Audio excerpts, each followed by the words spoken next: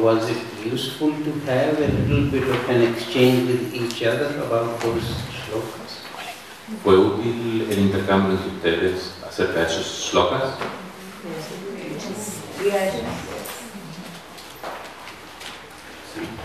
It is always a good idea because we understand something, but unless we try to either exchange or express it, sometimes it's not very clear.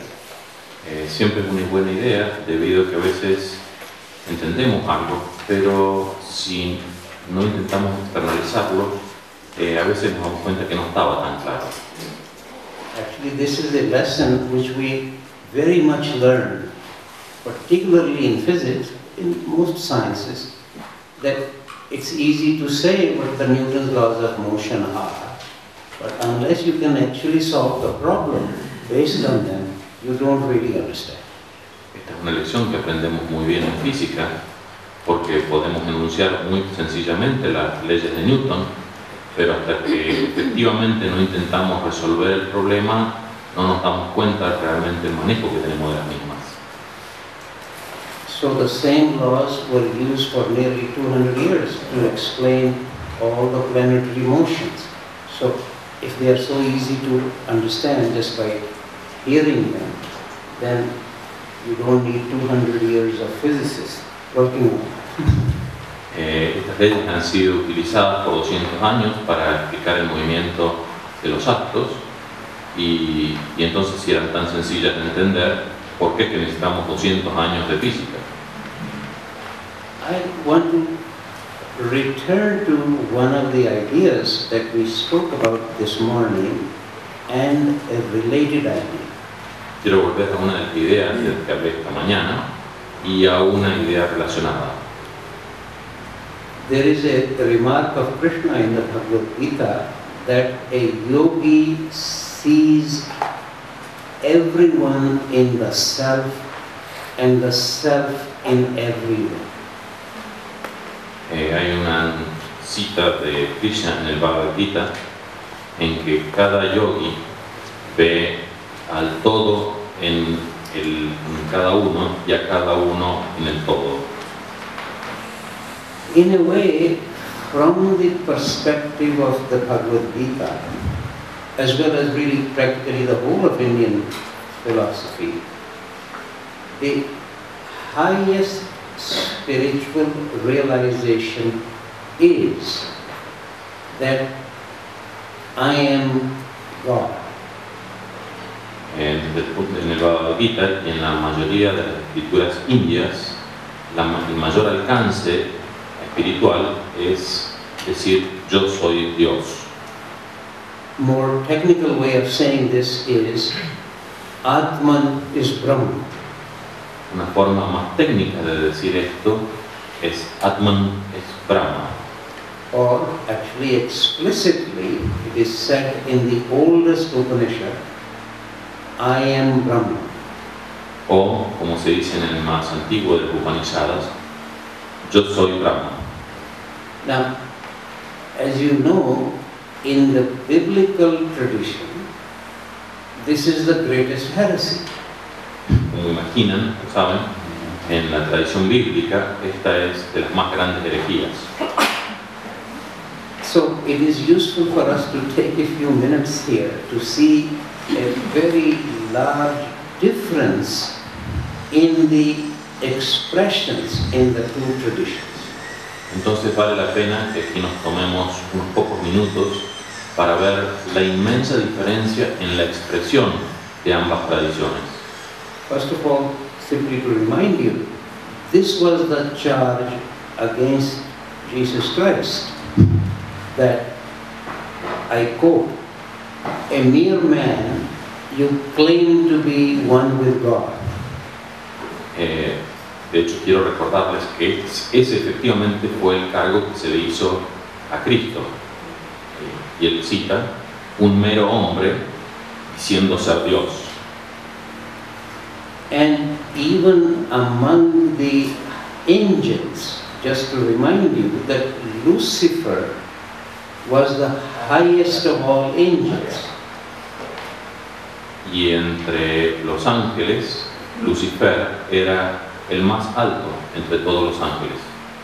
And why is it that these days Lucifer is regarded as the devil? ¿Y por qué es que hoy Lucifer se lo considera el demonio? And of course you can count on HPB using the title of the first Teosófico journal was Lucifer.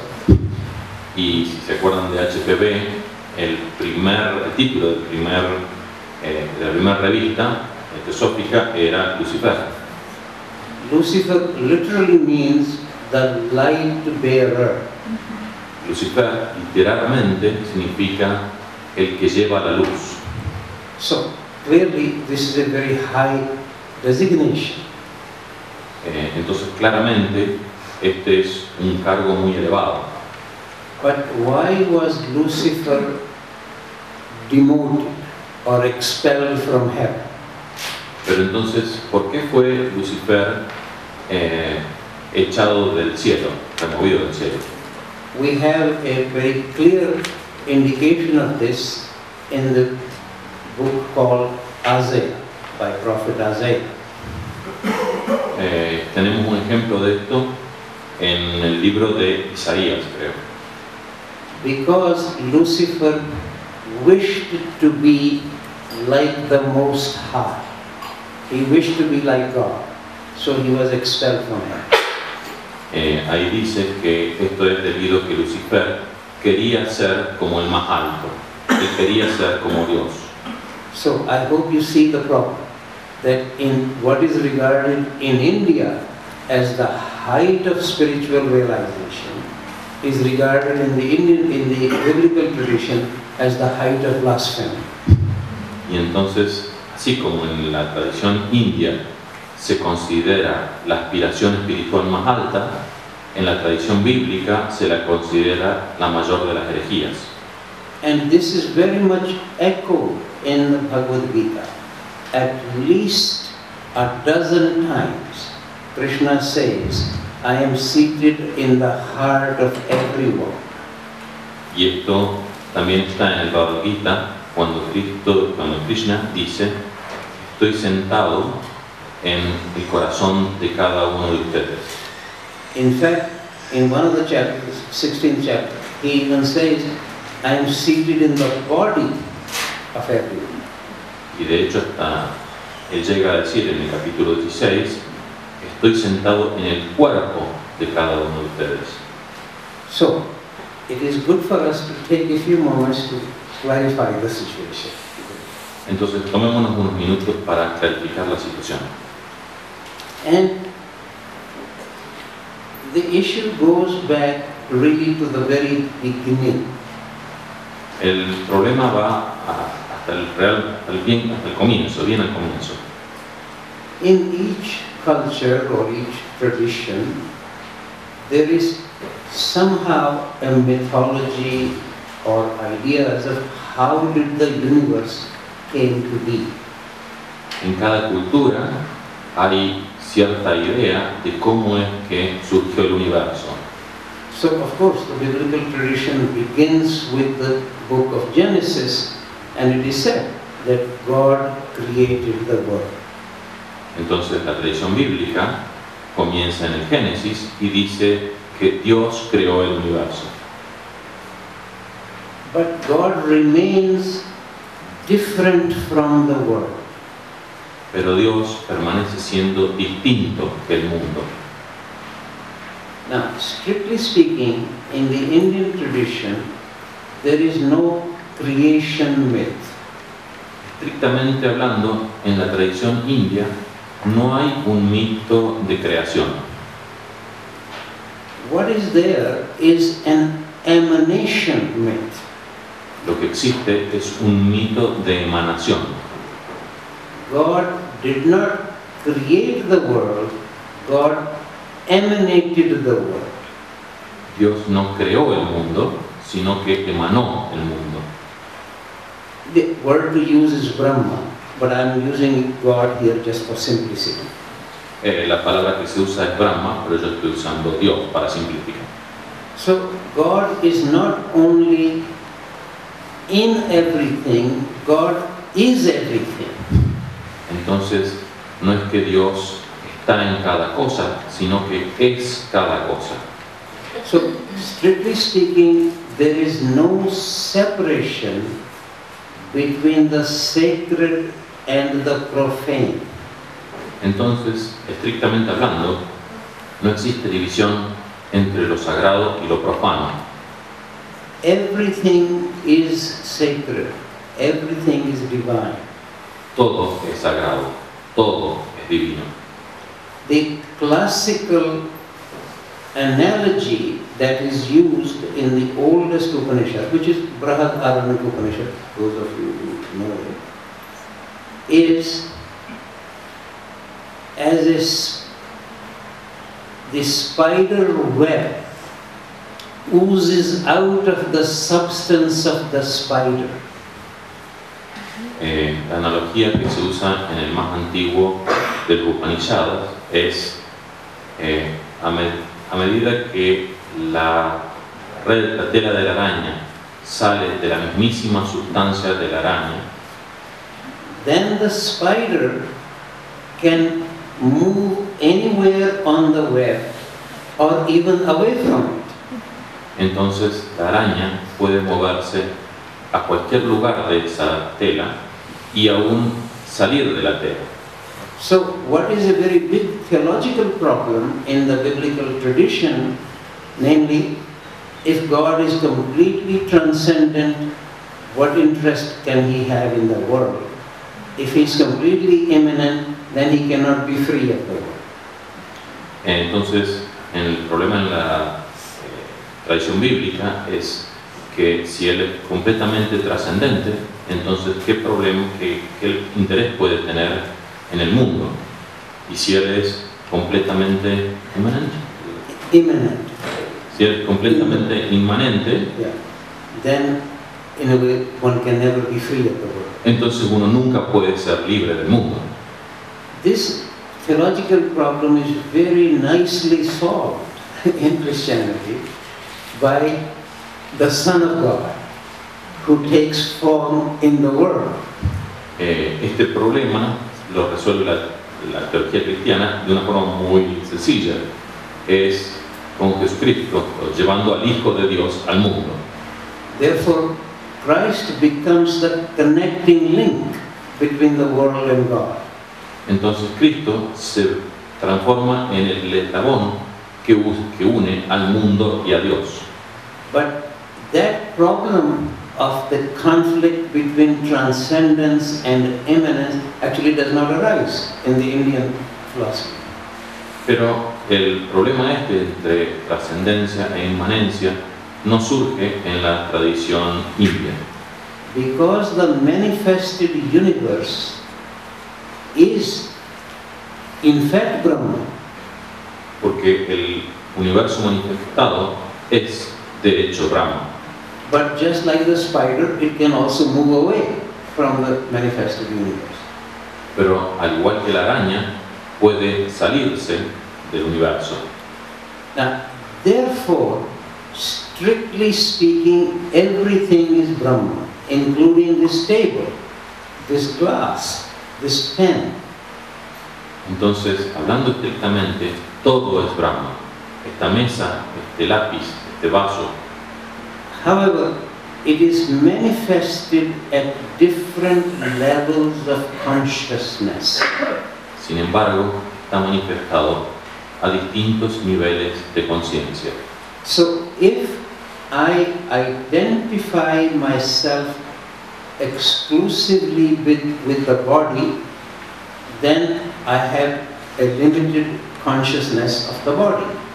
Entonces, si yo me identifico exclusivamente con el cuerpo, tengo una conciencia limitada a la manifestación del cuerpo.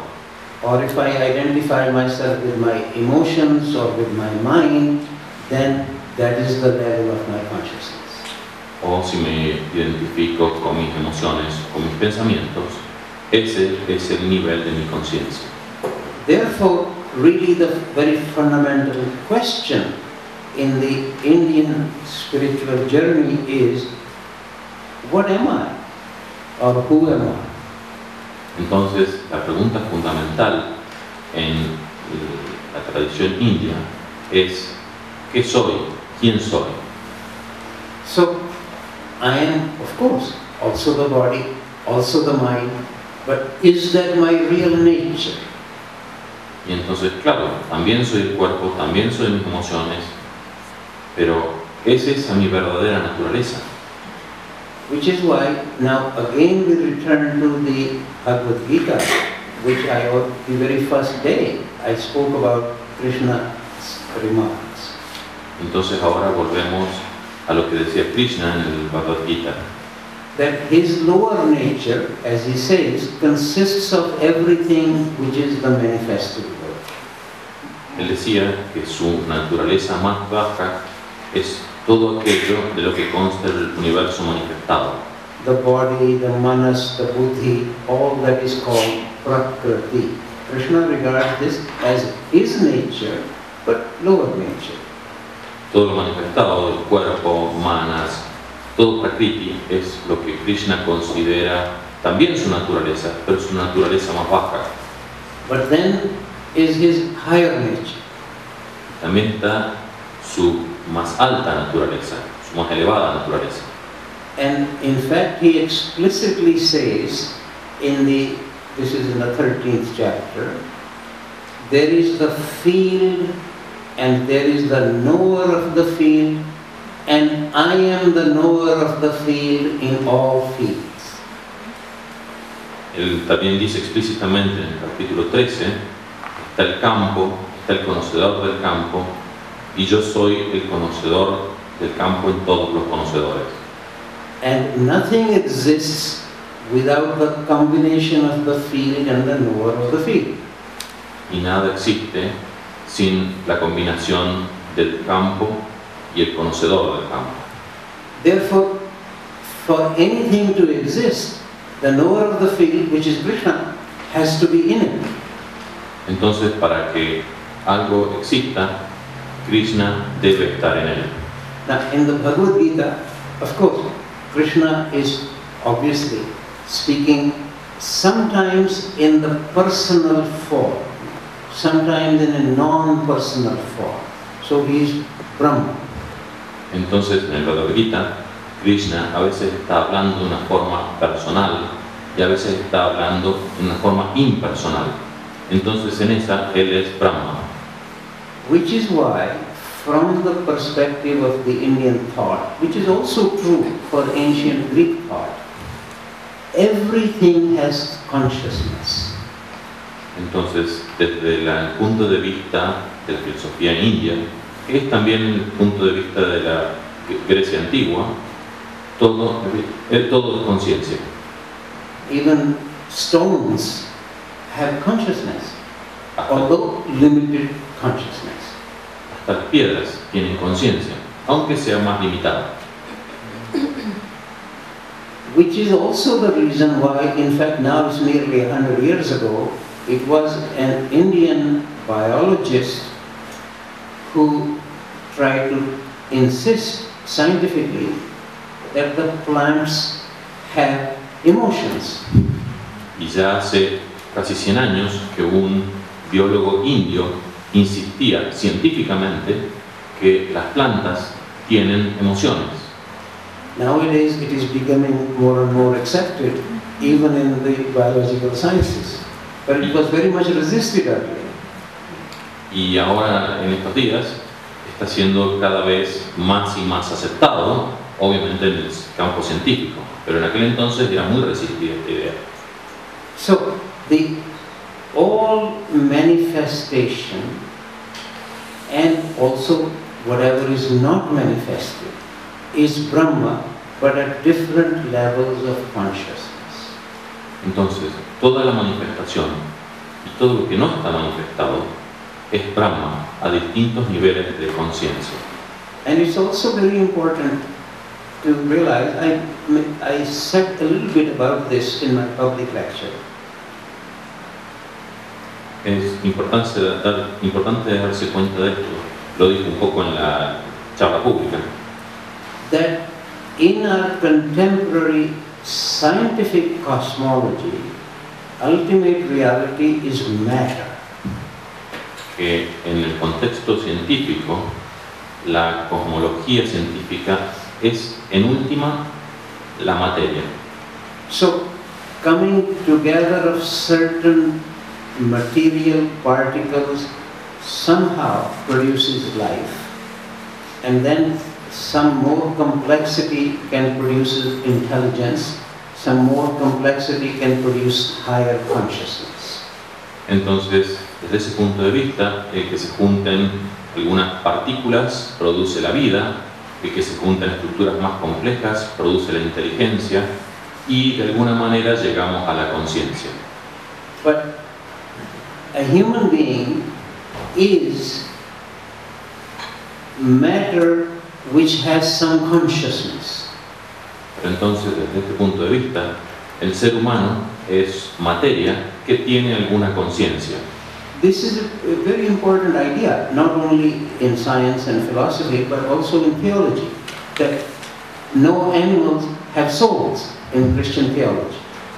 Este es un punto de vista muy importante, no solo en ciencias, sino también en teología, de que ningún animal, por ejemplo, tiene alma.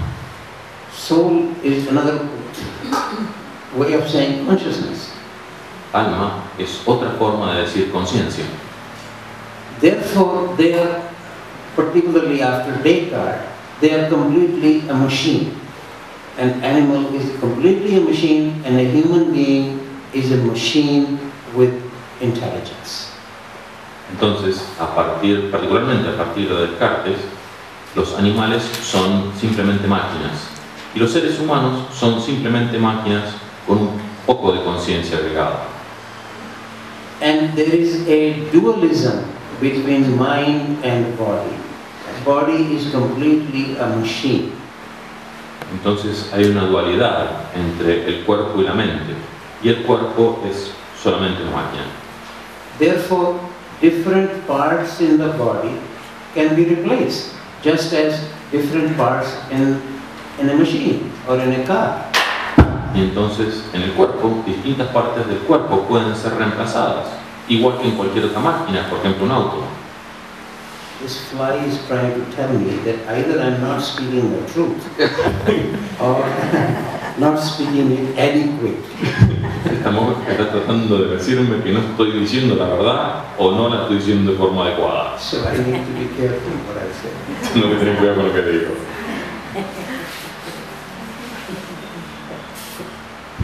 But it is now becoming very troublesome for standard medicine.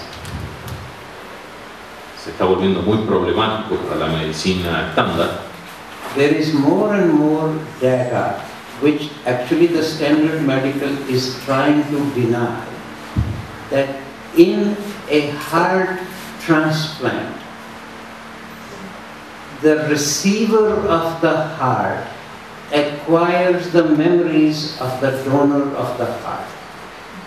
Hay más y más información, más y más datos que la medicina estándar está tratando de negar, de que en un trasplante de corazón el receptor del órgano recibe algunas memorias del donante. You see the trouble? If the heart is just a pump, why should it be difficult to replace it? ¿Entienden? Si el corazón es solamente una bomba, ¿por qué sería tan complicado reemplazarlo? No, we don't have time to go into any details of this, but simply to remind you that our entire contemporary culture, gradually for the last almost 400 years, is proceeding on the assumption that the whole universe is a machine. Bueno, no tenemos demasiado tiempo para entrar en detalles, pero debemos recordar que por los últimos 400 años toda nuestra ciencia contemporánea ha procedido como si todo el universo fuera una máquina. Now, within physics, which is the queen of these sciences, it's actually being questioned, largely because of quantum mechanics. But other sciences, especially the medicine, is always a little behind. En los últimos años aún en la física, que es una de las más importantes, está siendo cuestionada esta realidad, fundamentalmente por la mecánica cuántica. Pero medicina, que siempre va un poco atrasada, esto todavía no ocurre. However, coming back to the point that if I am fully spiritually realized, then I would be aware of the part in me which is identically the same as Brahma. Entonces, si yo estoy completamente realizado espiritualmente, entonces puedo darme cuenta de aquella parte en mí que es idéntica a Brahma. Now, here come these two different modes of expression. Aquí llegan estos dos modos de expresión. I mentioned it this morning that one mode is that we are not already Brahma, but we can become Brahma. Como dije esta mañana, nosotros no somos Brahma, pero podemos volvernos Brahma. That is often the style of yoga and of alchemy. Este es generalmente el modo de entender del yoga y de la alquimia. That we need education, we need to follow practice, we need to make effort, and then we can become. Entonces nosotros nos tenemos que educarnos, hacer prácticas, esforzarnos, y ahí entonces podemos volvernos Brahma. And the other mode is that we are already Brahma, but we are not aware of this. Y el otro modo es que ya somos Brahma, pero no somos conscientes de esto. Of course, then they would say no effort, no education, no path. Y entonces alguien dirá, bueno, no hace falta la educación, no hacen falta las prácticas, no hace falta el camino. But then a practical person says that even to become aware that I am Brahma, something is required. Entonces alguna persona más práctica dirá, aún para darse cuenta de que uno es Brahma, requiere ciertas prácticas. And the Bhagavad Gita actually has a very subtle combination of these ideas. Y entonces, y el Bhagavad Gita posee una combinación muy sutil de estas dos ideas. I think one of the reasons why the Bhagavad Gita is the most popular text in India, that it is not against any of these perspectives, it's inclusive. Creo que la razón, personalmente pienso que la razón por la que el Bhagavad Gita es el texto más popular en India es debido a que no entra en conflicto con ninguna de estas dos perspectivas, tiene una forma inclusiva. So, for example, very much emphasis on Buddhi Yoga. As you become aware, then you realize what the truth is. Por ejemplo, el énfasis en Buddhi Yoga es, si usted se da cuenta de lo que realmente es, entonces alcanza la iluminación. And 2 or 3 times, Arjuna asks, he says to Krishna, sometimes you say this, sometimes you say that. Tell me one thing definitely. 2 o 3 veces Arjuna le dice a Krishna, a veces usted dice esto, a veces dice otra cosa. Dígame una sola cosa definitiva. And I'd like to remind you, that is actually the demand of every bureaucrat. Y déjeme decirle, esa es la demanda que hace cualquier burócrata. Because if you have a definite rule, you don't have to decide anything. You just apply the rule. Porque si tiene algo definitivo, entonces usted no tiene que hacer nada, simplemente tiene que aplicar la regla. Because if you go against the rules, you will have trouble with the boss. Porque si usted va en contra de la regla, va a tener problemas con el jefe. So Arjuna is actually being very much like a bureaucrat, wanting one thing definite that he can then follow without having to be aware. Entonces es ahí Arjuna, siendo como un burócrata que tendrá algo definitivo y que no tiene que hacer ningún esfuerzo para ser consciente. This is the reason I advise, especially if you go to India. Vayan directamente al jefe. De otra manera, nadie tiene la libertad de hacer nada. Because the boss can then see, well, you missed this train because of some accident. Therefore, you don't have to pay for the next ticket. But a bureaucrat has rules. Por ejemplo, el jefe podría decir, usted perdió este tren debido a este accidente, bueno, entonces le damos otro gratis. Mientras que un burócrata tiene reglas que no puede romper.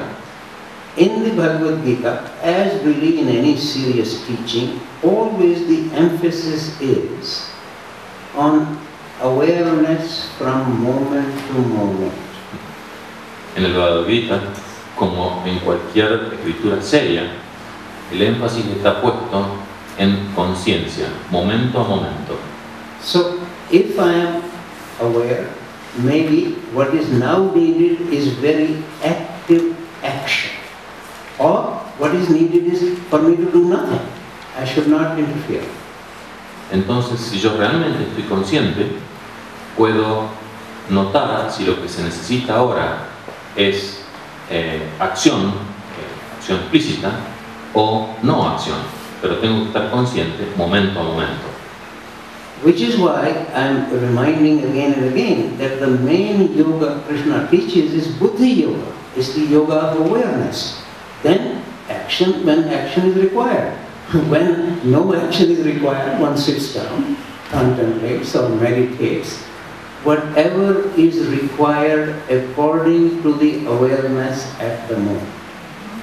Entonces, esta es la razón por la que Krishna fundamentalmente enseña Buddhi Yoga, porque una vez que haga falta acción, uno será consciente y podrá hacerla, y si no hace falta acción, simplemente uno se sienta, y eso es lo que uno hace. Arjuna, of course, is a great warrior. He wants to get on with the battle. He wants to fight. This awareness business is okay for a few moments. So he says, tell me one thing definite, what I should. Entonces, claro, Arjuna es un guerrero y quiere irse a pelear, quiere ir a la batalla. Y le dice, bueno, dame algo definitivo, así puedo empezar con esto de la conciencia. So, Krishna never says, I feel like one thing definite, because always the demand is to see the situation now. Y entonces Krishna nunca dice algo definitivo, porque el requerimiento es ver la situación ahora. Similarly, occasionally Arjuna asks, this is particularly so in chapter 12, whether it is more correct to think of ultimate reality, think of God in a personal form or in a non-personal form. Entonces, también una pregunta en el capítulo 12, si es más útil pensar en Dios como en esa realidad última, como una forma personal o como una forma impersonal. And Krishna says, both come to me. Y Krishna dice, las dos formas se me ocurren. This is a very inclusive teaching. Again and again Krishna says that people can worship any deva by any method as long as they are sincere. I bless them and they all come to me. Esta es una forma muy inclusiva y Krishna dice, pueden adorar a cualquier deva de cualquier forma que lo conciban, siempre y cuando sea de forma sincera. Yo les doy la bendición. So, for example, one of the things Arjuna says, well, sometimes you admire Jnana Yoga, sometimes you admire Karma Yoga. Tell me one thing definite. Y entonces Arjuna le pregunta, a veces usted admira a Jnana Yoga, a veces a Karma Yoga. Dígame algo definitivo. Krishna actually explicitly said, only the fools think they are different. Y entonces Krishna le dice, solo los tontos piensan que son diferentes. Because from the point of view of the Bhagavad Gita, knowledge has no meaning unless it leads to right action. Porque desde el punto de vista del Bhagavad Gita, el conocimiento no tiene ningún significado a no ser que lleve a la correcta acción. Similarly, action or karma has no meaning unless it enhances one's awareness of reality. What is the truth of reality? Y de la misma manera, el karma o la acción no tiene ningún sentido a menos que incremente la conciencia. So, it is very important, particularly emphasized in the Bhagavad Gita, that self-knowledge and self-transformation are not two things. Entonces se hace particular énfasis en el Bhagavad Gita que el conocimiento y la transformación no son dos cosas separadas. If I know something but it has no effect on me, if it does not change me, then it is not knowledge. Si conozco algo, si tengo el conocimiento, pero no me transforma, entonces realmente no es conocimiento. So, knowing and being, or knowing and becoming, actually, it's a spiral. I know something, it then calls me to act in a certain way. I behave in a certain way. And then, as I was saying about the law of karma, then it changes me in the kind of person I am. No saber y ser o saber y volverse son esencialmente la misma cosa. El karma, the right kind of action, then would make me the right kind of person. Entonces el karma correcto me hará el tipo correcto de persona. Not correct in the sense of some law, but what is appropriate. No en el tipo, no correcto en el sentido legal de la palabra, sino en el tipo espiritual. And therefore, it is very important to look at any spiritual development not linearly, that I first of all have all the right action, then I have the right knowledge. No, one needs to look at it like a spiral. Entonces es importante no verlo de forma lineal, como que hago la correcta acción y entonces llego al correcto conocimiento, o viceversa, sino es más bien como una espiral. Even in our ordinary life, this is actually the way our education takes place. De hecho, en nuestra vida diaria, esta es la forma en que se lleva a cabo la educación. For example, if I'm a little bit interested in something about nature, so I wish to know something about science. Por ejemplo, si estoy un poco interesado en la naturaleza, entonces tengo que estar un poco interesado en la ciencia. So then I study some science, let's say physics or chemistry, then I get to know a little bit more about nature. Entonces, digamos que estudio un poco de física o química, y entonces llego a saber un poco más de la naturaleza. And knowing more increases my interest, and having more interest increases my knowledge. Y al tener más conocimiento, tengo más interés. Motivation, yes. Y al tener más interés, quiero tener más conocimiento. Yeah, that's actually a very good word. Es motivación, es una muy buena manera de verlo. So even in ordinary life, most of the time it's actually a spiral. It's not that I know everything about physics, then I know something about nature. Or I'm very interested in nature, therefore I know something about physics. No, it's always a spiral. Nunca es en el sentido de yo sé primero toda la física y de repente empiezo a conocer toda la naturaleza. Ni al revés, yo conozco toda la naturaleza y ahora empiezo a conocer la física. Sino es más bien una espiral. So we can now look at it that if I undertake karma yoga, gradually my behavior brings me more and more interest in the nature of reality. The nature of reality. Entonces, si yo comienzo a hacer karma yoga, entonces mi comportamiento me lleva a interesarme en la naturaleza. ¿Qué? Then it increases my interest. Incrementa mi interés. Similarly, the yoga of knowledge, jnana yoga. De la misma manera, el jnana yoga, el yoga del conocimiento, But it is very important to emphasize that if I in fact know something, then it is going to change me the sort of person I am. Es muy importante hacer énfasis en que si yo sé algo, conozco algo, va a cambiar el tipo de persona que soy.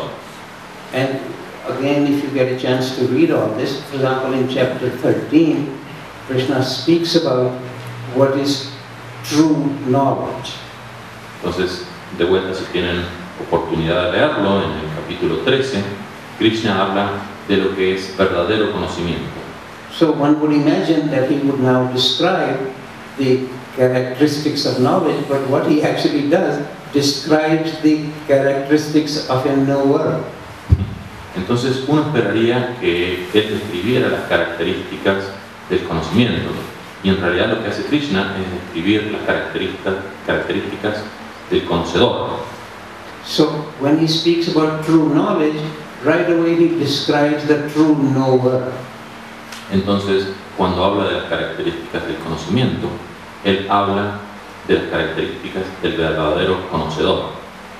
For example, humility, respect for the elders, respect for the teachers, etc. Por ejemplo, humildad, respeto por los ancianos, respeto para los maestros, etc.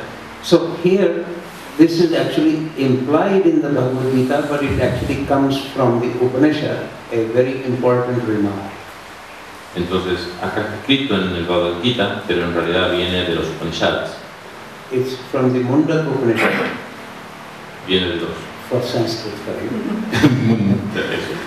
Parama Brahma Ved Brahmaiva Bhakti. One who knows the highest Brahma becomes Brahma. Aquel que conoce el más elevado Brahma se vuelve Brahma. Because knowing and being are not separate. Porque conocer y ser no son separados, no están separados.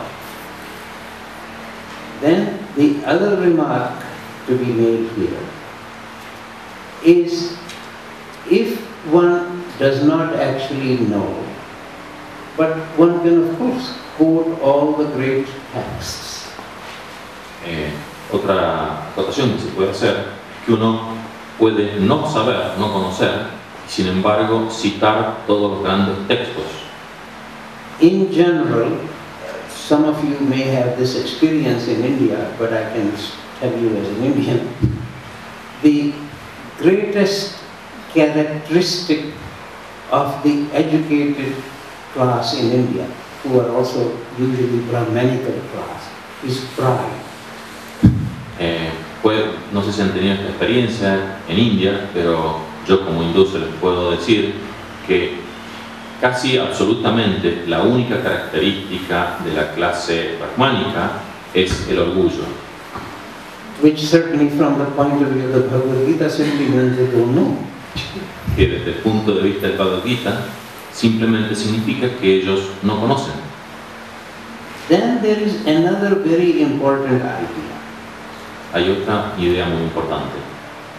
This again, I will first of all mention it from the Upanishad, but you see this in the Bhagavad Gita also. Primero lo mencionaré desde el Upanishad, pero después lo veremos como en el Bhagavad Gita. We have this in the oldest Upanishad, which is the Brihadaranyaka Upanishad, and also repeated in Isha Upanishad. Lo tenemos en ambos, en dos Upanishads, en el más antiguo de ellos y en otro que no sé Maybe I'll pronunciar. say this only in English. Those who are committed to ignorance are in great darkness. Aquellos que están empecinados en la ignorancia viven en gran oscuridad. But those who are addicted to knowledge are in a greater darkness. Pero aquellos que son adictos al conocimiento viven en una oscuridad aún mayor. Now, this may come as a surprise. Esto puede parecer sorprendente, But there is always the suggestion in all scriptures, including the Gospels, that ultimate reality cannot be known. Existe una sugerencia en todas las escrituras y también en los evangelios de que la realidad última no puede ser conocida. To put this in the Indian context, one can become Brahma, but one cannot know Brahma. Puesto en el idioma indio o en el contexto del Bhagavad Gita, uno no puede conocer a Brahma, pero se puede volver Brahma. Because even at a very high stage, knowledge requires a knower and a known. Porque a un estadio muy elevado, el conocimiento requiere lo conocido y el conocedor. But at the sort of highest level, there is no separation between the knower and the known. Pero en la última realidad no existe separación entre el conocedor y lo que se conoce. Therefore, it makes no sense to say there is knowledge. Entonces no tiene sentido decir que existe conocimiento. So those who are addicted to knowledge remain in a great darkness. Entonces aquellos adictos al conocimiento para mí permanecen en una oscuridad aún mayor. Now, those of you who have read Krishnamurti, you can get a little understanding of the kinds of things he speaks about. Freedom from the known. There is a title of a book called Freedom from the Known.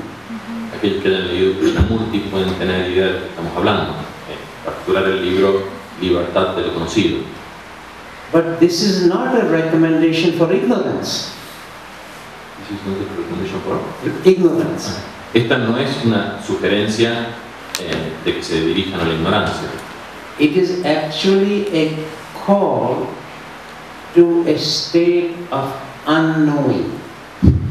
Es en realidad una sugerencia a que vayan a un estado de no conocer. A state of unknowing allows me to be open to whatever may come. Este estado de no conocer me permite estar abierto a todo aquello que pueda llegar, todo aquello que entre. Whereas in knowledge tells you what is to come. Mientras que el conocimiento te dice qué es lo que va a venir. Willingness and ability to be surprised is the essential, quintessential quality of a spiritual searcher. La capacidad de sorprenderse es la quintesencia de la característica de un buscador espiritual. All the great mystics, for example in Christianity, John of the Cross or Meister Eckhart, they all insist that the mind is very clever, it projects something that it wants to know. En la tradición bíblica, muchos místicos, Juan de la Cruz, Maestro Eckhart, dicen que la mente, Projects. la mente proyecta, Projections of the mind. hace proyecciones de la mente. Let me actually quote to you a wonderful remark of Meister Eckhart, a great 13th century Christian mystic Germanist. Déjenme citarles a Maestro Eckhart, un místico del siglo XIII. He said, if there were a God of whom I had any idea, then it will not be worth having him as God. Si existiera un Dios del que yo tuviera la más mínima idea, entonces no sería un Dios que vale la pena. You see, any idea, already the mind projects something. Ven, en cualquier idea, la mente proyecta imágenes. Actually, it is a measure of authenticity of a religious experience that it surprises the experiencer. Entonces, es una medida de la calidad de una experiencia religiosa, la cantidad con que sorprende al que lo experimentó. You can read the experiences of any of the prophets in the Bible or any of the mystics. They are surprised by what they see. Pueden leer cualquiera de las experiencias de los místicos, de los profetas en los evangelios, y siempre están sorprendidos por aquello que experimentaron. So, knowledge can interfere with surprise. Entonces, el conocimiento puede interferir con la sorpresa. So, the mystery needs to be experienced, but it cannot be solved. Entonces, el misterio puede ser experimentado, pero no puede ser resuelto. But when one experiences it, there is great celebration.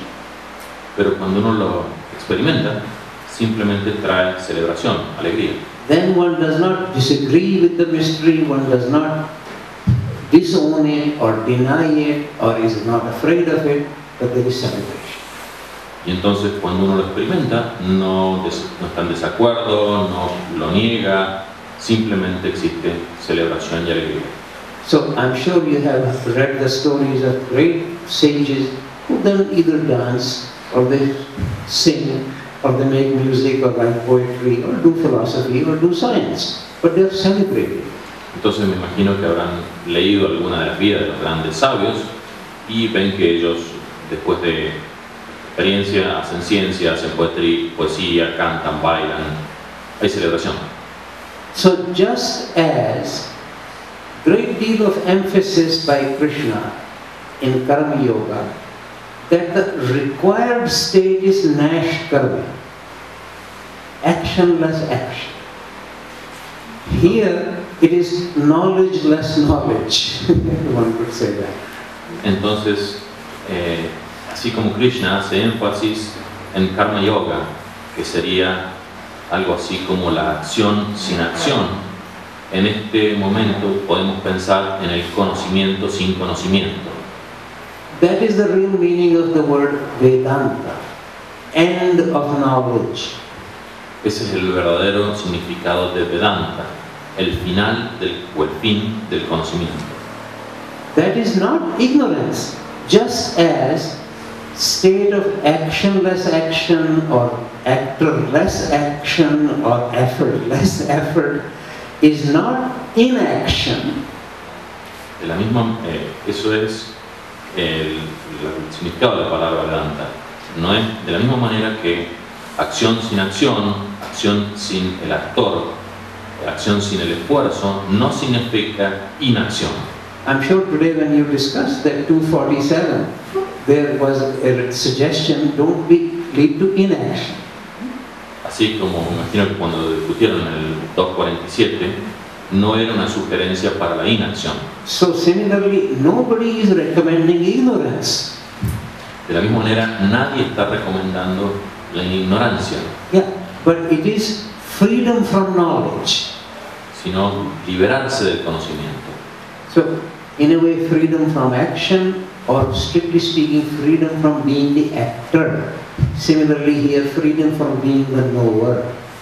Entonces, de la misma manera que era liberarse de la acción, era liberarse de el ser el actor, en este caso, liberarse del conocimiento es liberarse del yo querer conocer.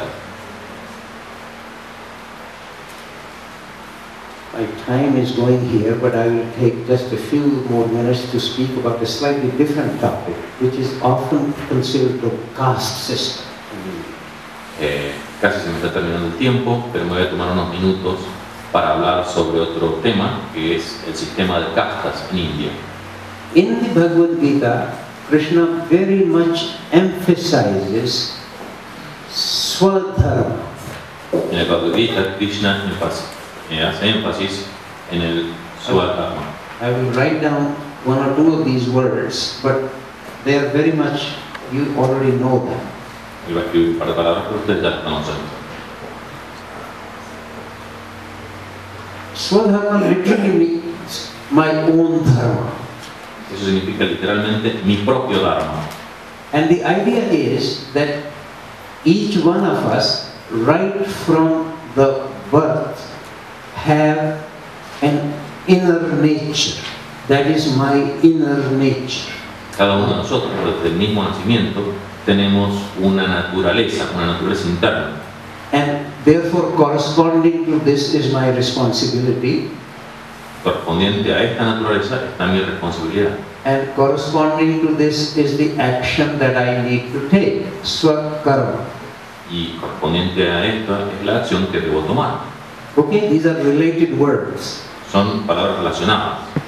And then, of course, in a way, each person is completely unique, just like each person's path is completely unique, but then we have sort of major divisions. En la misma medida en que cada persona es única, también tenemos distintas divisiones groseras. So, therefore, there are general taxonomy of major characteristics. Entonces tenemos una especie de taxonomía de características macroscópicas. So, Brahman are those whose general tendency is towards education, learning, teaching. That is a Brahman. Entonces, los brahmanes son aquellos que tienen una tendencia natural a la enseñanza, a la religión, a la educación. Kshatriyas, their general tendency is towards justice in the society, to fight for justice and to bring about justice in the society. Arjuna is a Kshatriya by nature. Los kshatriya son aquellos cuya tendencia natural es la justicia, aquellos que quieren pelear por la justicia, defender la justicia. Arjuna es un kshatriya. So is Krishna. Krishna is also Kshatriya. También es Krishna, también es kshatriya. And Vaishya, their function is nurturing the society, nourishing the society. For example, through commerce, through agriculture, through whatever would bring about the sustaining of the society. Los Vaishya son aquellos cuya tendencia es nutrir y alimentar la sociedad, ya sea por el comercio, la agricultura o por cualquier actividad que haga falta. And Shudras undertake service, labor. Los Shudras son los que toman en sus manos el trabajo, el servicio. Now, one of the suggestions is there is also degeneration in the society. These things can become fixated and transmitted from generation to generation. Estas categorías pueden volverse fijas y transmitirse de generación en generación, pero eso es simplemente una decadencia del sistema. Nowadays, a Brahman's son is automatically a Brahman. A Kshatriya's son is automatically a Kshatriya. But that is not the case here. The idea is that anybody can, right from their birth, depending on astrological factors, many other factors, can have a different tendency. Hoy en día, el hijo de un brahman es un brahman, el hijo de un kshatriya es un kshatriya, pero la idea real es que dependiendo de su nacimiento, de sus propias tendencias, de su contexto, cada persona puede estar en una de estas categorías. And furthermore, that each one of these can come to Krishna.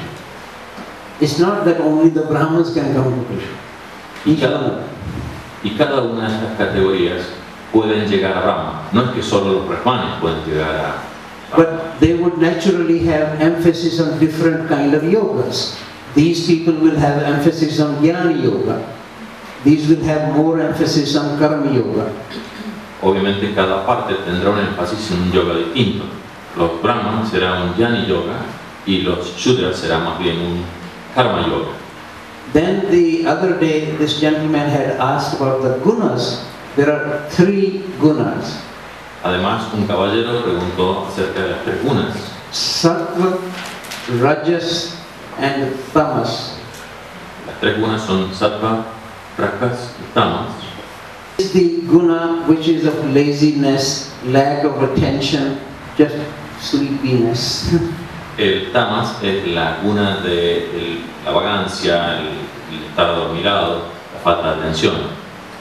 And the rajas is the guna of activity, passion. Rajas es el de la actividad, la pasión. And sattva of serenity, calmness, clarity. Sattva es de la tranquilidad, la claridad, la serenidad. Then very strong suggestion that a sattvic, that is just a Sanskrit way of saying one who has sattva, okay? That a sattvic shudra is actually at a higher level than a tamasic brahman. Existe la sugerencia de que un shudra sáttvico está en un nivel superior que un brahman tamásico. And very strong suggestion that these are the, if you like, the castes. This is the inner nature. But then, how do I actually act? According to which guna? That combination makes 12 categories.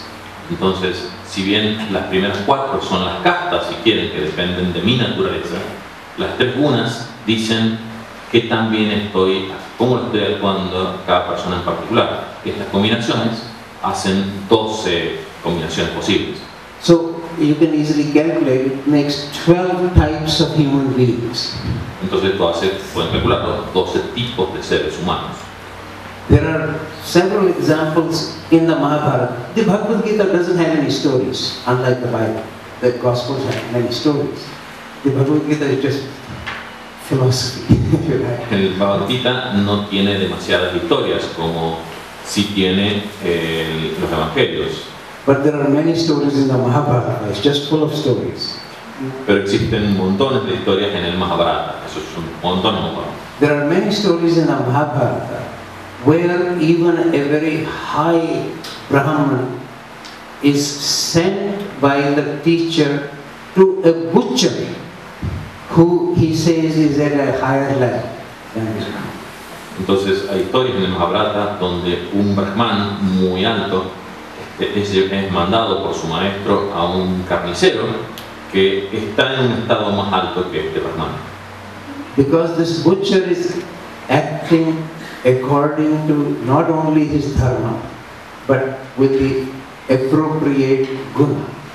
Es decir, que este carnicero no solo está actuando de acuerdo a su propio dharma, sino que además en el correcto guna, la guna correcta.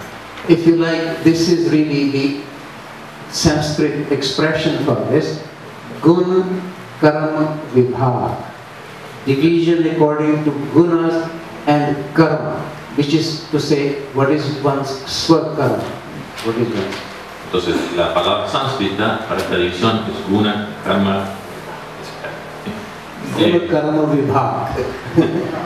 y esa es una división a partir de las gunas. Vibhag really means division. Division according to the gunas and the actions. Eso significa división a partir de las gunas y las acciones. But the reason I am mentioning this here, partly to indicate that in the Bhagavad Gita, all of these are included. But the tradition, every tradition has a tendency to degenerate. And things get very fixed, and caste system has become a terrible thing. Entonces en el Bhagavad Gita, todas estas clases están ahí, están siempre de forma inclusiva, mientras que en India se han vuelto muy estáticas y es una degeneración del Bhagavad Gita. Actually, what is ironic, so many sages in India, for literally thousands of years, even the Buddha, Mahavira, Nanak, Kabir, and in our own days Gandhi, they were so much reacting against the caste system, but it seems to be very old and very fixed. Irónicamente, los grandes sabios, Gandhi, Buddha, Mahavira, un montón, todos reaccionan fuertemente contra el sistema de castas, pero parece que es tan viejo, tan antiguo, que se ha vuelto fijo, estático. Now, what is ironic about the Mahabharata, the two greatest spiritual teachers are Krishna, and I mentioned the name of Bhishma. He is sort of the grandfather. En el Mahabharata, los dos grandes maestros son Krishna y Bhishma. Both of these are Kshatriyas. Ambos son Kshatriyas. They are the spiritual teachers. Ellos son los maestros espirituales. And the common teacher for both sides, both the armies, who is teaching them weapons, is Drona, who is actually a Brahman by birth. Y el que les enseña armas a ambas armadas es Drona, que es un Brahman. So Krishna and Bhishma, both of them are Kshatriya. Krishna y Krishna. And they teach the spiritual teaching, and the Drona teaches the weapons, who is a Brahman. Krishna y Bhishma son Kshatriya y enseñan la parte filosófica. Y Drona, que es enseña la parte de armas, él es un Brahman por nacimiento. So partly what I'm trying to show is, don't get so stuck on this caste business, but almost everybody in India is stuck on the caste system. Estoy tratando de contarles de eso. No se queden pegados, no se queden con este sistema de castas, aunque en India casi todos estamos apegados a este sistema de castas. And it has now become, in the last about 15 years, particularly bad, because now it has become a matter of vote banks. So the politicians appeal to a particular caste for certain votes. So it has become really terrible. Y últimamente se ha vuelto muy malo en India por razones políticas, porque cada político apela a distintas castas como material político. Okay, I think we should take a little break. Deberíamos hacer un pequeño descanso. And then come back.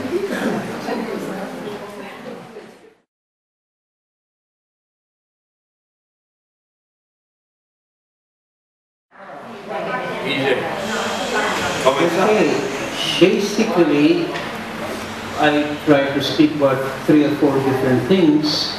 One has to do with the levels of the self, so that at the very deepest or highest level, one can be one with Brahma. This is a very important idea in India. Hemos dicho varias cosas, entre ellas que el nivel más profundo o el más elevado, depende de cómo se lo vea, es una idea muy importante en India, y eso es el ser Brahma.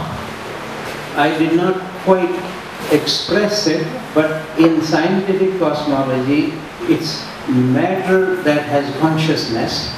In spiritual cosmology, it's consciousness that expresses at different levels of matter.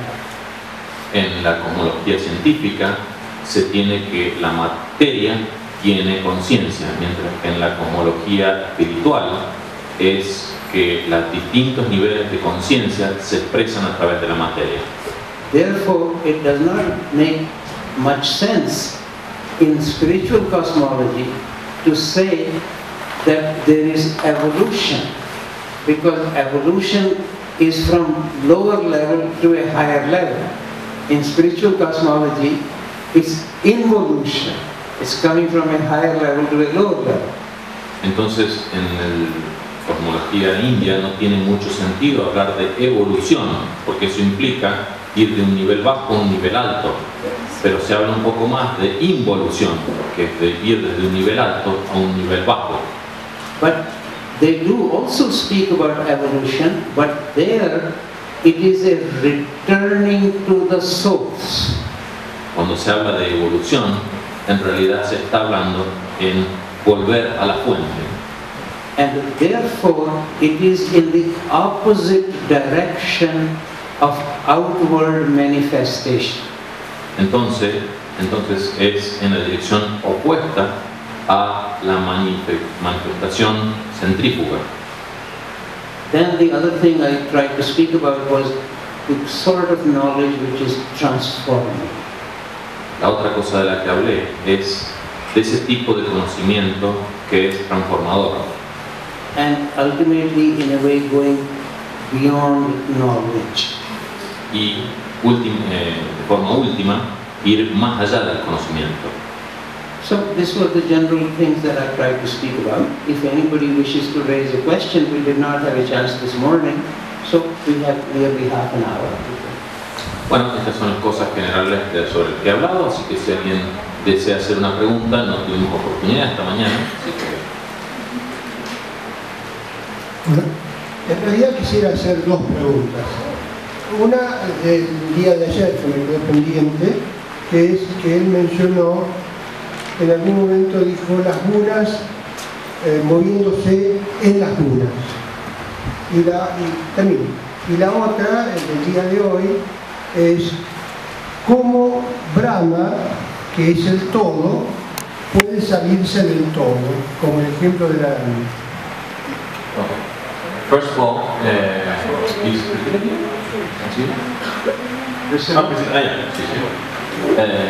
first is from the talk yesterday is what did you mean by gunas moving inside the gunas?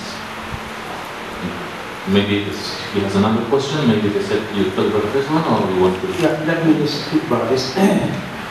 It's the forces of nature acting on forces of nature. Son las fuerzas de la naturaleza actuando sobre las fuerzas de la naturaleza. Actually, it is sometimes easier to approach this if you think about the very large cosmos. A veces es más fácil ver esto si uno piensa en el cosmos a gran escala. Then imagine right now if there were serious people in Syria wanting to have a serious conversation. It is not so easy for them. Imaginemos que haya personas serias tratando de tener una seria conversación en Siria. No es tan fácil para ellos. So one therefore can see that very large forces of nature are interfering. Uno ve que grandes fuerzas de las naturalezas, están interfiriendo. But even in our daily life, now this is a large example, but even in our daily life, many forces of nature act. I may be just having all kinds of plans for the next year, but this evening I have a heart attack and I die. Entonces, aún en nuestra vida diaria, nosotros podemos tener planes para el año que viene, pero alguna fuerza puede actuar y matarme esta tarde. So this is actually an invitation to realize that there are large-scale natural forces acting on natural forces and that we are not totally in charge of this. Esta es una invitación a que reflexionemos que hay fuerzas de la naturaleza a gran escala que actúan sobre fuerzas de la naturaleza sobre las que no tenemos control.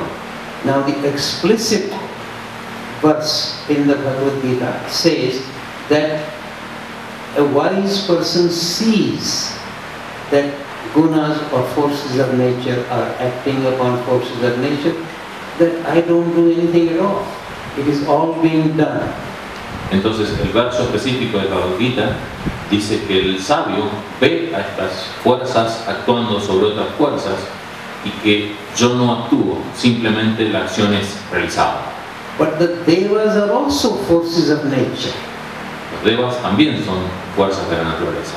Which is why we sometimes speak about the sun god. Entonces también hablamos del dios sol. Or fire, etc. These are devas. O fuego, todos estos son devas. But you had another question?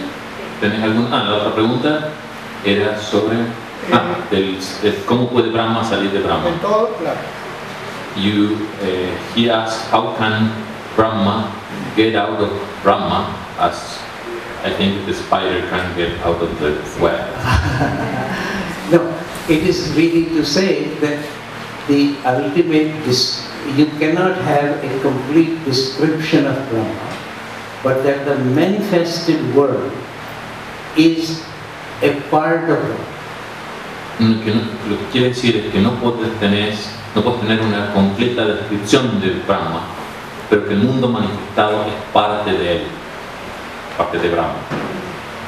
The way Krishna describes this in the Bhagavad Gita, towards the end of the chapter 10, and then even more so in 11, that all this universe is created by me just by a fraction of my energy.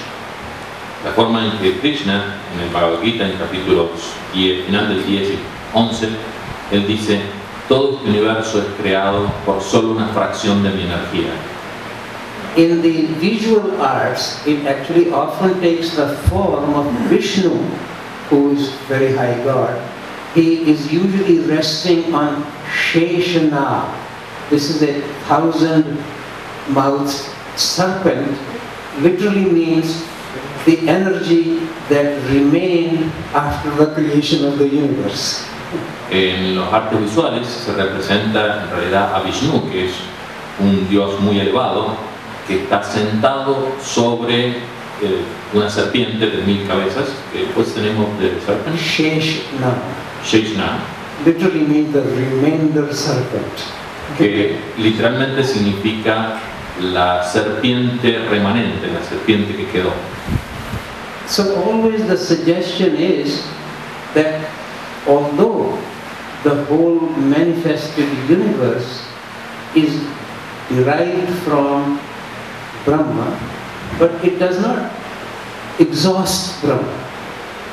La sugerencia es que si bien todo el universo manifestado deriva o proviene de Brahma, no agota a Brahma. But the spider, I'm sure you have seen spiders away from the spider web. Pero bueno, por ejemplo, de la araña, supongo que habrá visto arañas alejadas de su tela.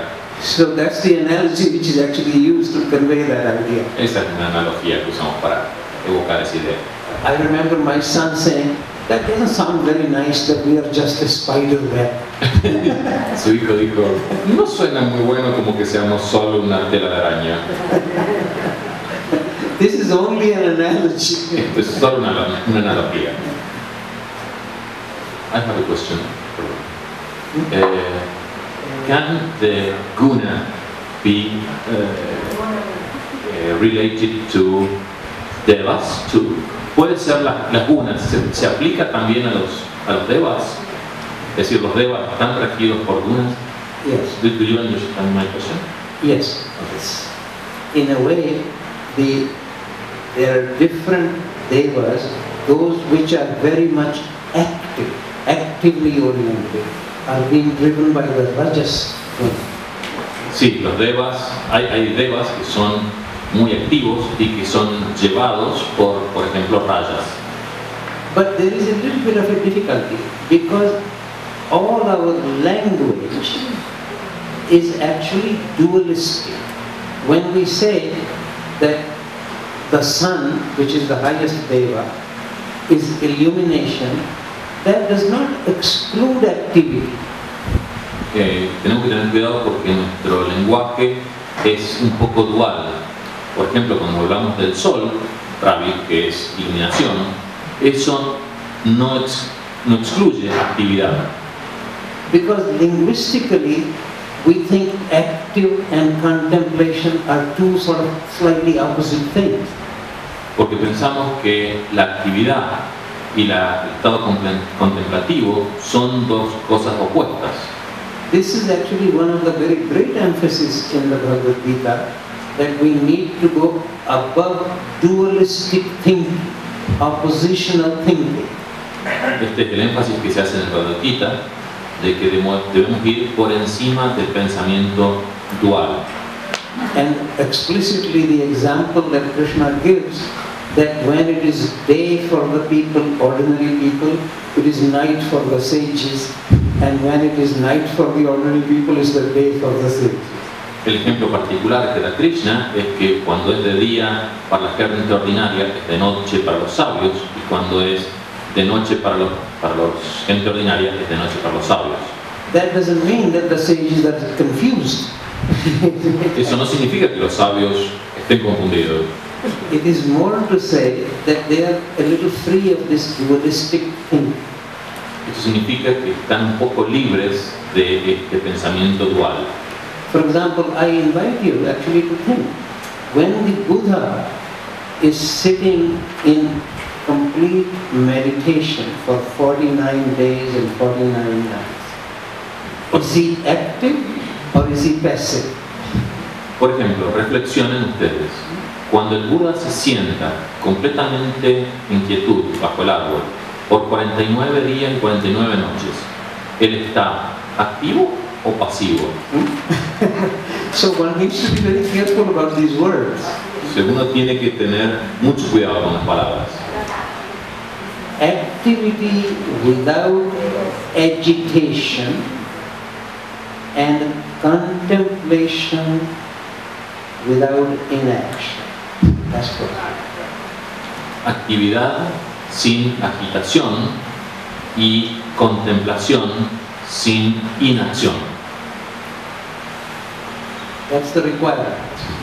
Ese es el requerimiento. Okay, somebody else.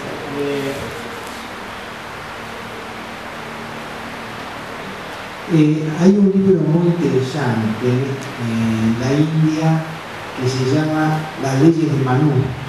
There is a book very interesting called The Laws of Manu. ¿Está plasmada de alguna manera el sistema de castas?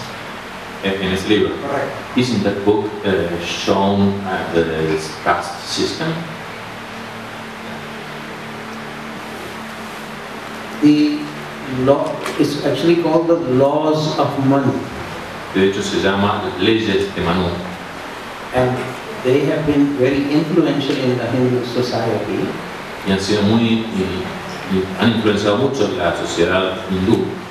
A very important characteristic of the whole of the Hindu thought is a commitment to spiritual hierarchy, not democracy. Una característica muy importante de la sociedad hindú es el estar involucrado mucho con la jerarquía espiritual, no con la democracia. From that point of view, it is closer to in the Christian context, it is closer to Roman Catholicism rather than Protestantism. En ese sentido, si uno habla en términos cristianos, está más cerca del catolicismo romano que del protestantismo. For example, in the Roman Catholic tradition, clearly a saint is at a higher level than ordinary human beings, and angels are at still higher level, and then we have 9 orders of angels. None of this hierarchy exists for the Protestants. Por ejemplo, si hablamos de la tradición romano-cristiana, obviamente un santo está por encima de los hombres normales y por encima de él están las 9 órdenes de ángeles, pero ninguna de estas órdenes existen para un protestante. Which is why, for example, there are no saints among the Protestants. Por eso es que no existen los santos en la tradición protestante. And they don't refer to any angels, etc. Y no se refieren a ningún ángel y parecidos. Because the rise of Protestantism is more or less, historically, more or less coincident with the rise of democracy in the Western world. With? Democracy. Eso se debe a que históricamente el protestantismo nace casi en paralelo con la democracia en Occidente. And this is, of course, part of the objection from Martin Luther against the Catholic Church, that it is just full of hierarchy. Y esta es una de las principales objeciones que hace Martín Lutero a la Iglesia cristiana. Está lleno de jerarquías, ¿no? It's like throwing the baby out with the bathwater. Es como tirar, la traducción literal es tirar al niño con el agua de su baño. Esa es la traducción literal, sería algo así como tirar el huevo también con la cáscara. Anybody can recognize in every field there is a hierarchy. Not every physicist is Einstein. Not every musician is Mozart. Not every artist is Michelangelo. There is clearly a hierarchy. Pero claramente, en nuestra vida diaria podemos ver que en todo campo existe una jerarquía. No todo físico es Einstein, no todo músico es Mozart, no todo artista es Miguel Ángel. Also, what is very important about this, the text called the Laws of Manu, is actually Manu Samhita in Sanskrit. He is not dealing with the rights of the people. He actually deals with the responsibilities of the people. Lo importante de las leyes de Manu, o Manu, el nombre en sánscrito, no habla mucho sobre los derechos de la gente, sino de las obligaciones de la gente. So higher the caste, more the responsibility. Entonces, cuanto más alta la casta, mayor la responsabilidad. But the whole development of democracy actually comes about considering the rights. Everybody has the same right. Pero cuando aparece la democracia, es más considerando los derechos. Todos tienen los mismos derechos. So then you can see, in all the democracies we end up having presidents like President Bush. Entonces uno puede ver que terminamos en las democracias teniendo presidentes como el presidente Bush. You see what happens. No, actually it's like we can see the difficulties of hierarchy, then we become against hierarchy. Vemos las dificultades de las jerarquías y entonces nos oponemos a las jerarquías. This is what I mean by saying throwing the baby out with the bathwater. Esto es lo que quiero decir, tirar el agua junto con el bebé. Any people have questions? Yes, please.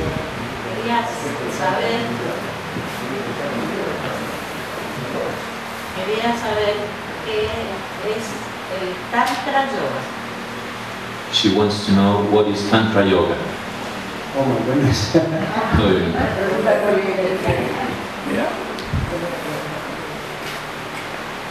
Tantra Yoga actually has one very fundamental assumption. El Tantra Yoga tiene una suposición fundamental. That if we react against something or if we oppose something, we get trapped at that level. Que si nos oponemos a algo, reaccionamos a algo, entonces quedamos encerrados en ese nivel, quedamos atados a ese nivel. So, that one cannot be free of something by opposing. Entonces uno no puede liberarse de algo oponiéndosele. That is their main perspective, that one needs to see the right place of everything.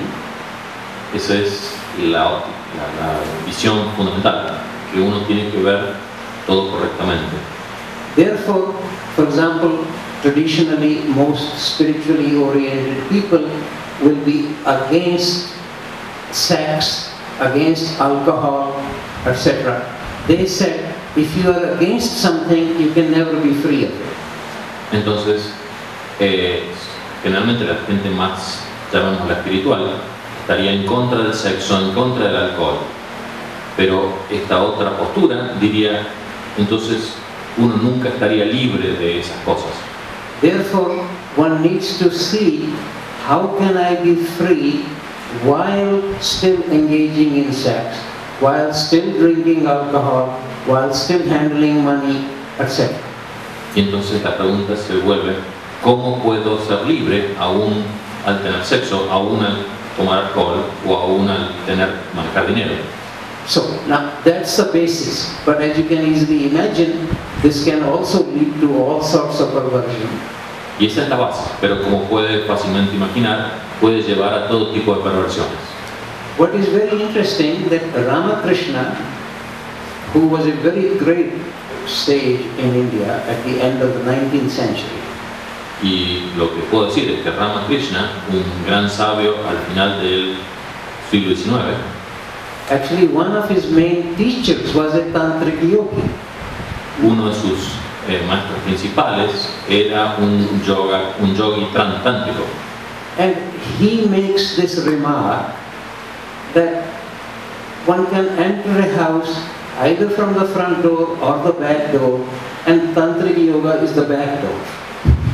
Y él hace la acotación que uno puede entrar a una casa por la puerta principal o por la puerta de atrás.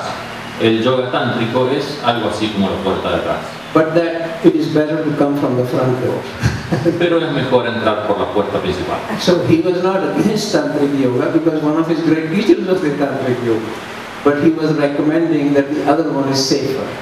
Entonces decía que no estaba en contra porque uno de sus grandes maestros era yoga tántrico, dice, pero es mejor, es más seguro entrar por la puerta principal. But I know many people in the new age especially are drawn to tantric yoga because it is more sexy and more alcohol, etc. Pero sé que mucha gente en la new age está atraído por eso porque es más sexy, hay más alcohol. But the basic idea is actually very important to consider, that whatever you become against, you come down to the same level. It is difficult to be free of it. Pero la idea básica es importante. Aquella cosa a la que nos oponemos, nos ponemos al mismo nivel de esa cosa.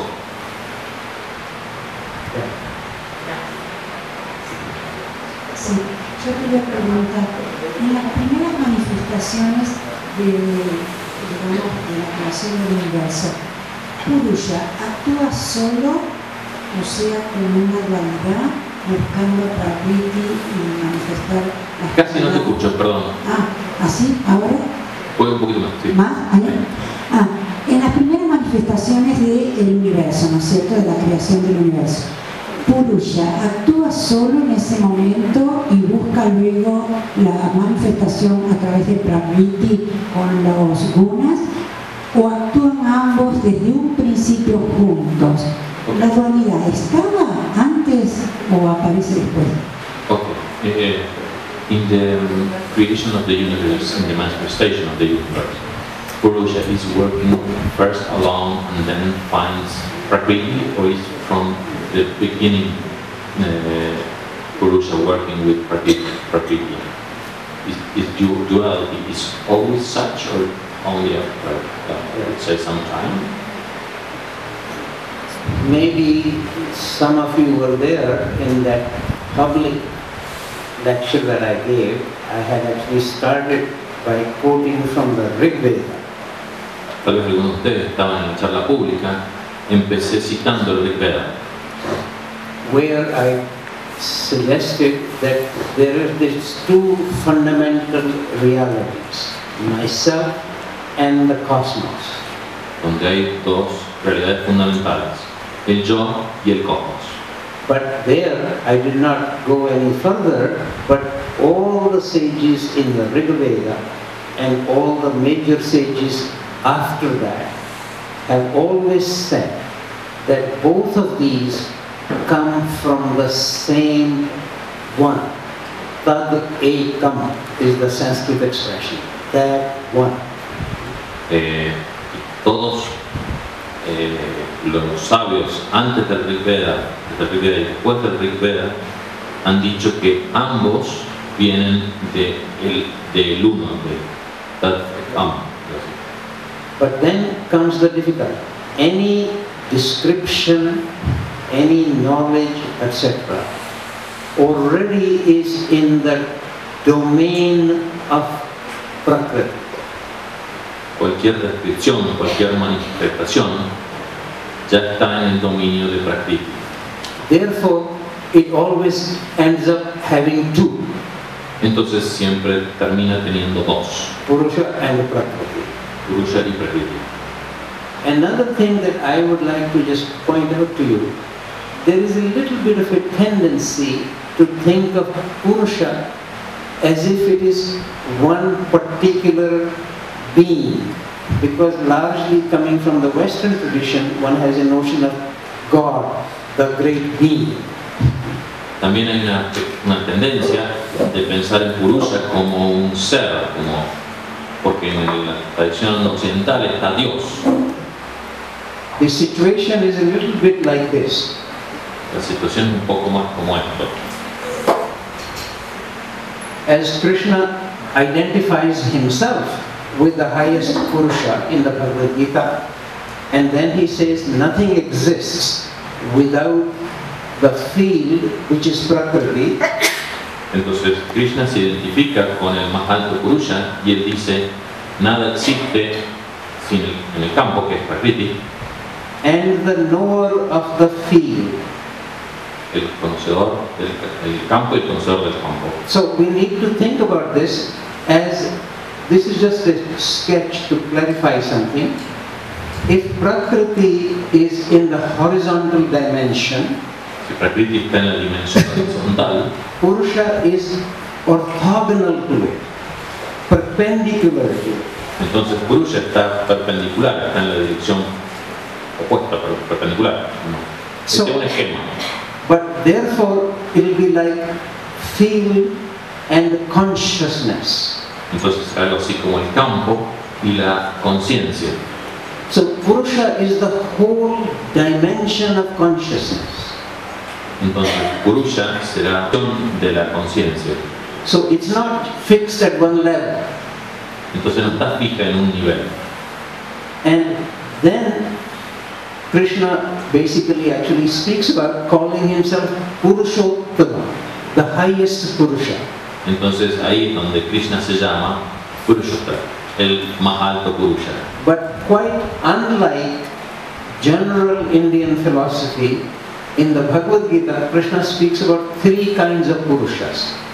Y a diferencia de toda la tradición india, Krishna habla de tres tipos de Purusha. One Purusha which is responsible for consciousness, other Purusha which is responsible for Prakriti, and then he says he is the Purusha, he's higher than both of them. Y entonces un Purusha sería el responsable de Prakriti, el otro Purusha sería de la conciencia y el otro Purusha sería él, el más alto Purusha. So the difficulty always remains of description. Entonces la dificultad siempre es la descripción. But many different ways of saying it. One is that Brahma is the ultimate reality, but then right in the beginning of manifestation there is Maya, which will be like Prakriti. Entonces una forma de decir esto es que Brahma es el uno, es el principio, y apenas comienza la manifestación aparece Maya, que sería Prakriti. So, but there is always this suggestion that the one is beyond any description. Pero siempre está la sugerencia de que el uno está más allá de toda descripción.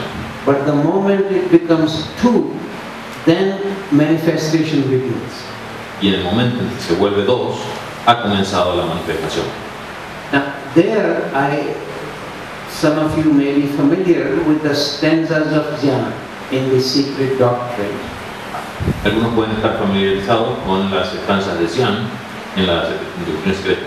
Before the stanzas of Jnana, there is a hymn from the Rig Veda in the secret doctrine. Antes de las estancias de Jnana hay un himno del Rig Veda. That is the 10th mandala, the 10th book, and it's called the Nasadiya. Es el 10º libro, se llama Nasadiya Sukta. El Nasadiya Sukta. Which is really, and it begins by, the opening line of that is, in the beginning there was nothing, but there was everything. Y la primera línea es, en el comienzo no había nada, pero estaba todo. And then it goes on to say that only one who supervised all this perhaps knows, but maybe he also does not know. Entonces, aquel que supervisa tal vez conoce todo, a la vez no conoce, no sabe. So the secret doctrine actually quotes this, and then begin the stanzas of Jnana. Entonces la doctrina secreta cita esto y después comienzan las... So you can see the difficulty of description. When we come to these subtle realities, one mind still wants to say something, but it is almost impossible to say anything. Entonces vemos la dificultad de la descripción. La mente siempre quiere decir algo, pero cuando se llega a sus realidades sutiles es muy difícil para eso, hacer eso con la mente. If you have a copy of the Secret Doctrine here, you should look at it. You'll be quite interested. Si tiene una copia de la doctrina secreta, deberían mirarla, deberían leer esa parte. Muy interesante. At least in English, and you should remember, the Secret Doctrine was written in English, not in Russian, because SPB was Russian. In English, the translation she uses is actually by Max Muller. It's not such a great translation, but that's the one she uses. De hecho, sepan que la doctrina secreta, recuerden, fue escrita en English, fue escrita en inglés originalmente, a pesar de que Madame Blavatsky era rusa. That is one of the reasons why it is so difficult to read, because she is a Russian writing in English. Esa es una de las dificultades por la que es tan difícil de leer, porque es un escritor ruso escribiendo en inglés. Annie Besant is much easier to read. She is an English person writing in English. Annie Besant es mucho más fácil, porque esa es una escritora inglesa escribiendo en inglés. I don't know the Spanish translation. Is Annie Besant easy to read in Spanish? Es más fácil leer a Annie Besant en castellano, no sabe cómo es la traducción. Okay, anybody else? Sí, es más fácil. Everybody agrees that she is Everybody easier. agrees. Un problema de definición. Un problema de Definición. a problem of definition. Ese estado que usted nombraba, por ejemplo, de Buda, los 40 días que estuvo debajo del árbol, pero para obtener la iluminación. Those 40 days that was Buddha under the tree to get enlightenment. O el hecho de ser sujetos, observar un objeto, pero sin comprometernos con él. By observing something without being committed to the object. Puede ser definido como un estado de equilibrio que no provoca ni acción ni reacción. Can it be defined as an equilibrium state that does not cause action or reaction? In a way, you see, the whole idea of any serious meditation, La idea de cualquier meditación seria, which maybe all of us occasionally experience, en la cual la mayoría de nosotros ocasionalmente experimentamos, when the mind becomes silent, cuando la mente se silencia. and therefore whatever our usual thinking is, using language, words, which is always sort of dualistic, all that comes to a quiet. Es cuando nuestra mente, con pensamientos, con lenguajes, de alguna manera se aquietan. But there is you can no longer say that it is my attention, but it is attention in me. En ese momento uno no puede decir que es mi atención, sino que es la atención en mí. It is as if, of course my mind is still there, my body is still there, but it is being now filled by some other level of attention or consciousness. Por supuesto, mi mente sigue allí y mi cuerpo sigue allí, pero está siendo imbuido por otro nivel de conciencia. So, but most of us can have only a momentary experience of this. Pero la mayoría solo podemos tener una experiencia momentánea de esto. In the case of the Buddha, it is said that he was sitting in that state for 49 days and 49 nights. En el caso del Buda, se dice que él estuvo 49 días y 49 noches en ese estado. Which is absolutely extraordinary to even think about this. Que es absolutamente extraordinario cuando lo pensamos. So what sort of level of energy or consciousness or attention is active is impossible to say. Entonces, ¿qué nivel de atención, de conciencia está actuando? Es imposible decir. But what is very interesting, that the transformation in him actually affects his body also. Pero lo que es importante e interesante de ver es que la transformación en él afectó también su cuerpo. In this case, I would like to take a few moments to say something more about it. Quiero tomar unos momentos para decir algo más acerca de esto. We often forget that the disciples who came to Christ, or the disciples who came to the Buddha, they did not come because Christ gave them a good sermon, or the Buddha gave them a good sermon. Algo que generalmente olvidamos es que los discípulos que se acercaron a Cristo o los discípulos que se acercaron al Buda no lo hicieron porque ya sea el Buda o el Cristo les dio un buen sermón. They first become disciples, then the Buddha teaches. Primero se volvieron discípulos, luego les enseñó el Buda. You read the Gospel, it's the same way. They first become disciples, then Christ teaches. Si leen los evangelios es exactamente el mismo modo. Primero son discípulos, después Cristo les enseña. In the case of the Buddha, you probably know this story, that Mara, who's sort of like the devil, says to the Buddha, you remain in bliss and nirvana, don't bother about teaching. Tal vez conozcan la historia sobre el Buda. Se le acerca a Mara, que es algo así como el diablo, y le dice, vos quedate en el nirvana y no te preocupes de la enseñanza. So the Buddha said that even if there is one person in the eons to come who can understand this, for his sake it is worth setting the wheel of dharma in motion. Y entonces Buda le responde que aun si hay una persona en los eones por venir, aun por esa persona vale la pena comenzar a mover las ruedas del Dharma. And what is very interesting to me, the person he thinks of who are almost ready were his two previous philosophy teachers. Y para él causa un poco de sorprende que las personas en las que está pensando Buda son aquellas dos personas que estaban casi listos, que son sus dos previos profesores de filosofía. So he is not against his teachers, he has gone beyond them, but he thought they were nearly ready. Entonces, él no estaba en contra de sus profesores, él los había superado. Then he's, of course, now the Buddha can see past, present and future.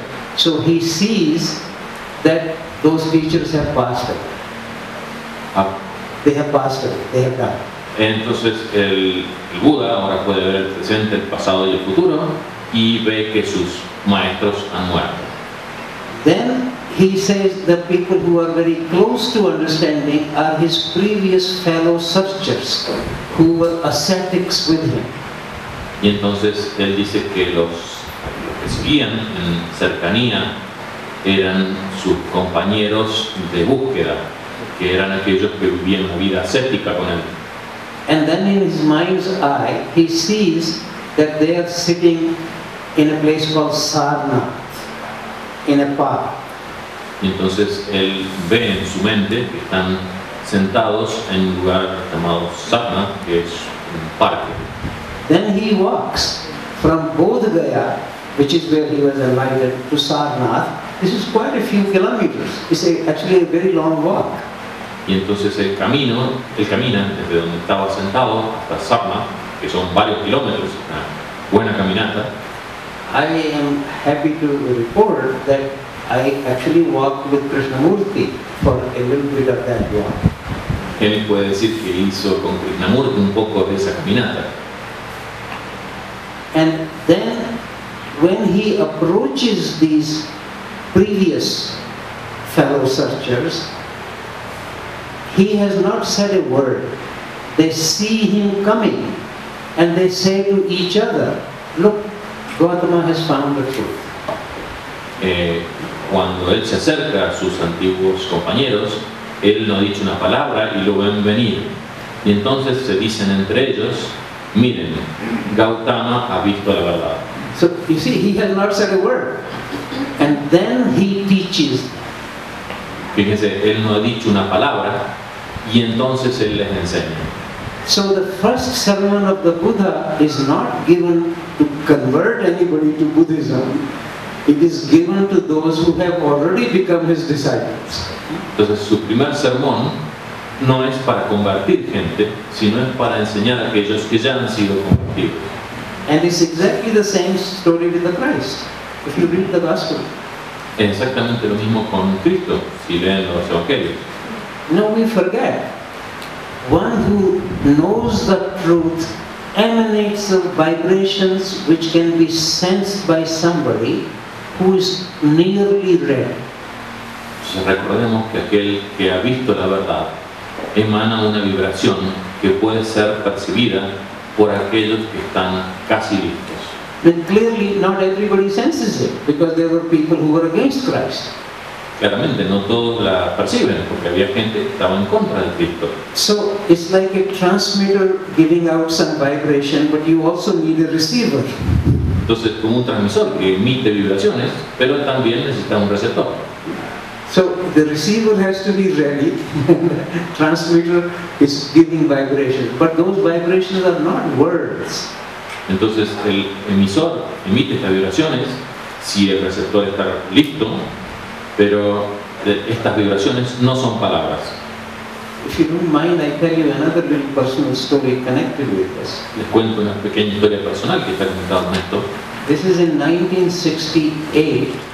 I saw Uday Shankar dance in New York, in the Hunter College in New York, 1968. En 1968, en Nueva York, vi danzar a Uday Shankar. He is regarded as the most significant male dancer in the 20th century in India. Él se lo considera el mejor bailarín del siglo XX. By the way, he is the older brother of Ravi Shankar, the great musician. Y es el hermano mayor de Ravi Shankar, el gran músico. And this dance was called the walk of the Buddha after his enlightenment. Y este baile se llamaba la caminata del Buda después de su iluminación. And he was the last of the dancer in the whole evening. There were some dancers before him. His dance was the last dance. El baile de él, su danza, fue la última después de algunos otros bailarines que habían bailado antes que él, pero él fue el último. And he said that I have been preparing for this all my life. Even now I'm not completely ready, but I'm too old now, so I have to now perform before I die.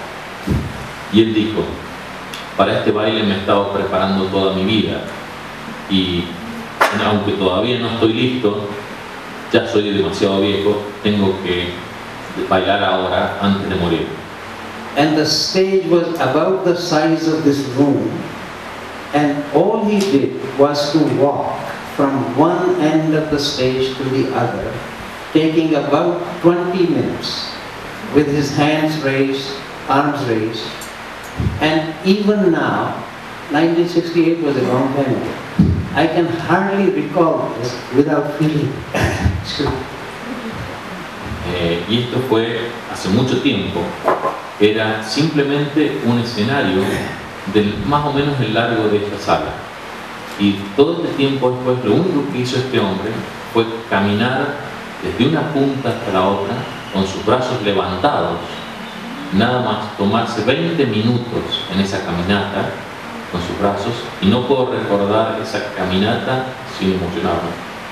He created such impression that the earth was glad to receive his foot. The earth was glad to receive the foot of the Buddha. Él creó tal emoción que hasta la tierra estaba feliz de recibir las pisadas del Buda. So this is the best dancer India has produced.